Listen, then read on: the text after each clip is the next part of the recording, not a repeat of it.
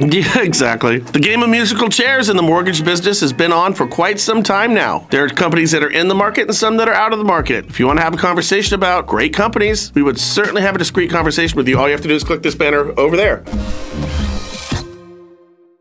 Now on with the show. According to the Dallas Federal Reserve Board, home prices look like they're going to drop by about 20%. Now, I'm going to tell you, this kind of me off, and I'll explain why in a minute, but first, here's the dirt. America's home prices could plunge as much as 20% due to the sharp rise in mortgage interest rates in 2022, which are drastically increasing home ownership costs and boost the odds of a severe house price correction. The pandemic created an unusual elixir for the real estate market, with record low mortgage rates and work-from-home orders whipping up a surge of demand for home ownership. At the height of the market, some buyers even waived traditional contingencies such as inspections and offered tens of thousands of dollars over asking prices in order to win their bids. A fear of missing out mentality that fed into the bubble. That's according to the Dallas Fed. Okay, irresponsible. Think about what they just did. Let's say you're a realtor out there right now and you have a motivated buyer like chomping at the bit wanting to buy a home, and then they hear from the freaking Federal Reserve of the United States where they just said,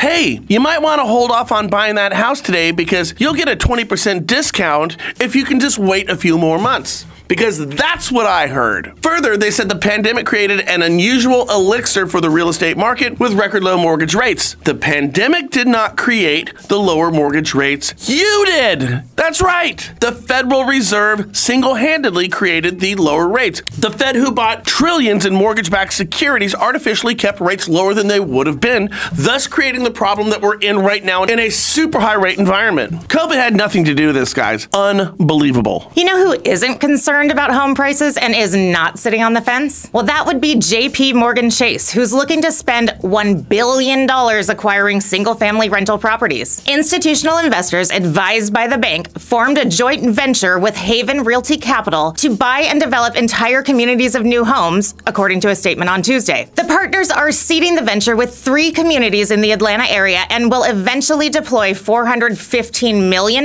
in equity, enough to acquire more than 2,500 houses. Imagine, Chase has your credit card, Chase has your car loan, your savings account, Chase has your IRA, your checking account. Now Chase has your house. There is a very real scenario where Chase just literally owns your ass. Oh, you're behind on your car payment. Screw repoing the car. Of course we're going to do that, but we're going to evict you in the process. Yeah, they got you by the you-know-what. Now, lenders like UWM and NewRez, amongst others, are looking at buy-down options as a means of combating higher interest rates. UWM, in particular, is offering a temporary buy-down that now goes a full 3%. I ain't gonna lie, that's pretty slick. It really is great. It is. But if you're looking at a 2 or a 3-1 buy down, I would also encourage you to also look at a 40-year loan with a 10-year interest-only period up front. Think of it as not a 2 or 3-year buy down, but because it's interest-only, it's like you get a 10-year buy down, and then it just goes over to a 30-year fixed-rate loan. I mean, I'd rather have a 10 than a 2 or a 3. So talk to my friends over at Oaktree because they can help you understand these programs. And they've got different options like bank statement loans with a 40-year and 1099 loans with a 40-year. I mean, just really, really great options on this stuff to help out more than just your traditional client, but also your self-employed client and your contracted worker and client. So click this banner right over there. Talk with my friends over at Oaktree. They will dial you in. Hope this helps. Later.